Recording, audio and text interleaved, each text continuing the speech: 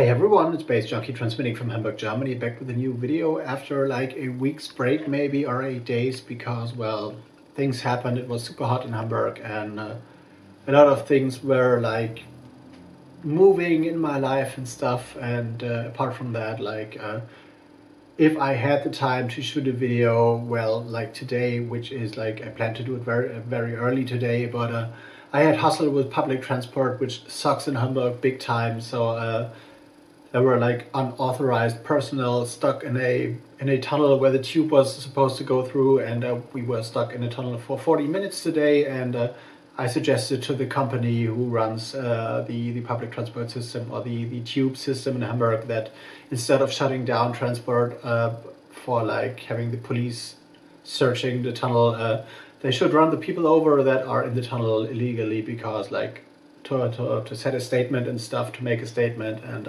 to prevent more people running into tunnels at like high noon traffic times. So well, this happened, and on the way into the city from where I live, there were like a bomb found, so like a World War II bomb, and they had to transport the bomb on a ship underneath a bridge, and this bridge was one that is responsible for carrying on like both trains and like, not exactly the Autobahn, but like a big highway like street which leads into the city. So there was like delays as well. So I lost, I guess, 1.5 hours for like delays on public transport today, which totally sucked. But there is good news as well.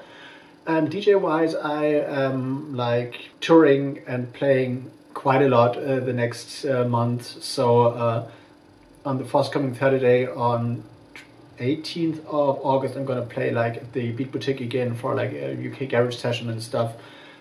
Then I'm gonna go to Berlin, to Erlangen, and then for September there is one date announced, which I really love to announce, which is connected to the Reeperbahnfestival again, because at the Mojo Jazz Cafe they have like an open air session at the Reeperbahnfestival again, and I'm gonna play there from 11 to 3, like the first opening set on Saturday 22nd of September, which I'm really looking forward to, and I might play more at the Mojo Jazz Cafe as well. But for all dates and stuff, have a look at my website baze.djunkiii, which is linked to down in the description box, and also down in the description box there are all DJ dates that are upcoming, which are like, I guess, 10 to 13, I guess, until early November, I guess. So things are stacking up, a lot of small shows, but also a few bigger ones. So this is what I have to announce. But I'm in here for timeless music, because I'm preparing my box right now for the sets at the E-Werk Erlangen, and also at the Elastica fetish party in Berlin at the Maze. And I'm gonna play techno there, and like a lot of proper quality stuff. And I rediscovered a record which I hadn't forgotten about, but I hadn't listened to it in quite a while, which is this one, Laurent Garnier, Back to My Roots EP on Inner Visions 16, and which is like a beautiful thing. Here's the back, and it's a 12-inch vinyl, which is kind of strange, because, no, not strange, it's a 2-track 12-inch vinyl, that's what I meant to say. Here is one side of the label, and here is the other side. Back to My Roots is 1 track, the original Aphrodisiac mix, and Panoramics, which is also a kind of variation on Back to My Roots, is the flip.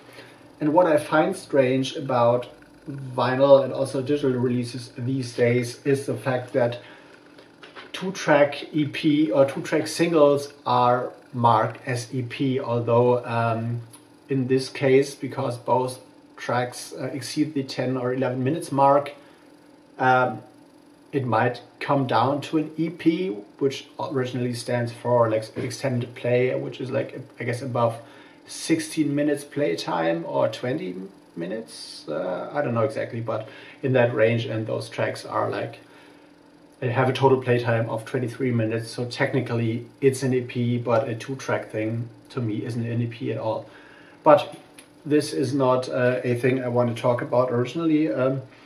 Laurent Garnier is a DJ everyone should know, I guess, from France. He was involved in the FNAC store and also in the F Communications label big time, wrote a book that's called Electroshock, which describes his journey into electronic music and into DJing from, whoa, this is slipping, from the mid-80s, I guess, roughly onwards, which is available in French and in English. Also his journey in like DJing in the UK and stuff. And very interesting, very thrilling. Also like a lot of insider things and hints to old classic records one should check out when one is like starting and fresh in the electronic music scene. And he refers back to the late 80s, early 90s a lot, like in terms of his tips and stuff. And I've been aware of Laurent Garnier forever. Actually, I bought his first record, I guess, in, well, not his first ever record he released, but the first record I bought was, I guess, in '94. So I buy his stuff on and off actually since then, and this is like a masterpiece that was released in 2008 on the Inner Visions label. And the Inner Visions label is run by Dixon and also famous for releasing stuff by Dixon is big time involved in the Robert, no, this is bullshit, he's not involved. He's playing a lot at the Robert Johnson in Offenbach, but is not involved in the club. But Inner Visions is an interesting label, always up for quality music, and this one is like a big, one of the biggest, I'd say, Detroit techno referencing anthems that's not made in Detroit. So epically long, like as I said, like 11 minutes plus for both mixes. The beats on the Back to My Roots original track or on the original Afro Desire mix are like a little tribal influenced. There are more techno than tech house, but like suitable in both settings, I guess. Like an epic like synthesizer solo, very melancholic, but not in a sad way, but more in like that retro futuristic way that also like the old classic Detroit tracks used to be, like melancholic, a little bit like lonely, yearning, but not in a, well, more in a way that is like a zeitgeisty way, kind of that never grows old, describing more like a utopia in which like technology and human feelings collide, kind of. And this track is definitely epic. Ultra long build up, then breaking down into a massive synth solo, which is played by a guy that is called Benjamin Rippert. That's called the Mini Monsters solo. Sound design is done by Scanix, also a prolific producer from France, I guess. And yeah, these are two tracks that have been lying in my box since 2008. I've been playing that a lot when I was still playing more out in these days, which was 10 years ago. And I like pulled this from my various crates, and I was like, whoa, this is a track that will never grow old. This is timeless, and I'm gonna definitely play this way more these days again when I play techno, because I guess a lot of young folks these days don't know about this track anymore, and this is like one of these staples in like modern 2000s techno, I guess, that should be played out for now and ever. So this is a thing that I see myself doing more as a DJ as well, like not relying on the newest and like latest productions and like the big, well, I never played the big hits anyway, but the stuff like everybody's crazy about, but like presenting a quality, timeless selection of music. And this is definitely what Laurent Garnier's stuff is all about. Also, an interesting side note on the Inner Visions label, for a while they stopped going through a regular distributor. So they did this for a while and then decided, well, we're only offering our records via our website. I don't know, for 2, 3, or 5 years they did this. Having in mind, I guess, that their margin of selling records for like, I guess, €8 or €10 via their website will make them more profit than selling the stuff for like €5 to a distributor, which resells them for like €6 or €7 to a record store, and then the record store sells them for the same amount of money. So, which is a logical thing.